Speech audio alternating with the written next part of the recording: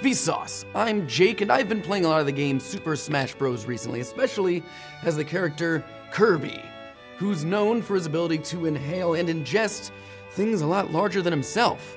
And that got me thinking about our own bodies, how they digest, and how many things we can actually put in them. Which brings up the question, how much can you eat? Our bodies are full of surprises, actions and processes that are always happening even if we aren't entirely conscious of them. For example, the incredible functions of saliva. You know, let's go to the bar. On average, you make 2 to 4 pints of saliva a day. If you've ever eaten anything acidic like a pickle, you've probably noticed a lot more saliva enters your mouth. It's trying to dilute the acidity to protect you. Or when you eat bread, it might start to taste a bit sweet. That's the starches being broken down into sugars for your body to use. It also has high statins in it, which increase the healing of wounds. Fun fact, sugar isn't bad for your teeth. It's the metabolites created by bacteria feeding on the sugar in your mouth that are bad. It's weird how you're probably more aware now of the saliva in your mouth than you were before we started to talk about it. Did someone say taco? Hey, Taco Tammy. Hey, Jake, did you know that not only do you have taste receptors in your mouth, but also in your stomach, voice box, and esophagus? This is true, but thankfully, Tammy, the ones in our mouth are the only ones that talk to our brain. Or did you know that your stomach digests itself? This is also very true, Tammy. The lining replenishes itself every 3 days. Did you know your stomach is also really good at doing so? Don't do it, Jake. Don't eat the talking taco. It's just the hunger hormone, ghrelin, being released in your stomach due to the visual stimulation of a giant, delicious taco. Forgive me.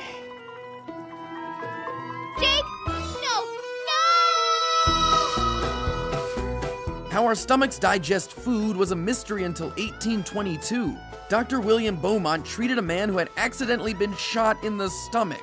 He survived, but Beaumont wasn't able to close the hole, giving him a window into the digestive process. He would place food through the hole, take out gastric acid for sampling, and even put food and other objects into test tubes with the acid to see how the stomach would digest it. What he discovered is that digestion was more of a chemical process than a mechanical one. You know, all this talk of gastric acid and digestion is making me hungry. Are you hungry? Oh, sorry, I still have salsa on my face.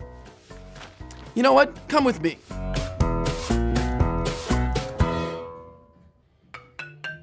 Our stomachs can hold about 3 to 4 liters of stuff. If you try and do more than that, your body will tell you to stop. And if you continue, it'll just make you throw up.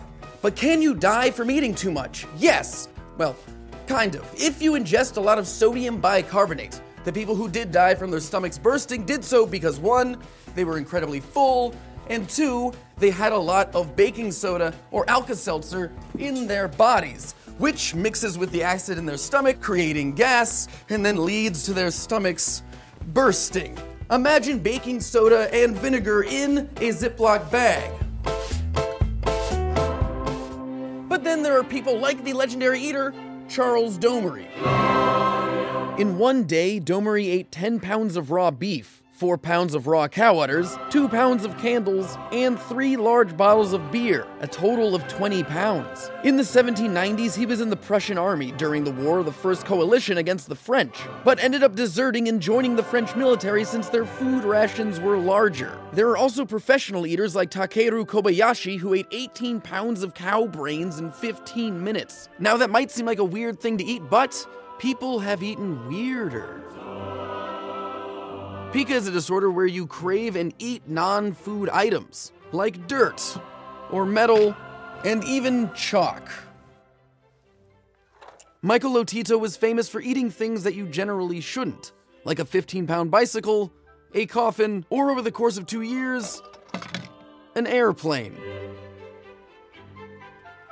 But luckily, he was only eating planes and not people. Kuru is a very rare disease that attacks the nervous system, and one that you can generally only get from eating human brain tissue. It came about in the tribal regions of Papua New Guinea where people would cannibalize their dead relatives during funeral rites. So don't eat human brains or just don't eat humans. Remember Charles Domery? He tried eating the severed leg of a shipmate who had it blown off during a sea battle, because hunger makes you do crazy things. but our bodies protect us. They keep us from eating so much that we explode, and in general, they keep us from putting harmful things in them. So we might not be able to swallow as much as Kirby, but Kirby has another characteristic. Whatever he inhales, he gains the attributes of their traits. And that's kind of what we do with our own food. We absorb the nutrients of what we eat, those things that keep us moving, that keep our brains functioning, our stomachs digesting, and our saliva flowing. All these little pieces that make us work. So in a way, you really are what you eat, especially if you eat people. And as always, thanks for watching. I like to eat beans on toast, chicken and rice, peas and broccoli, cabbage and spuds, wholemeal bread, all grown naturally. Nuts and fish, cheese and milk, have omega-3 to build my bones.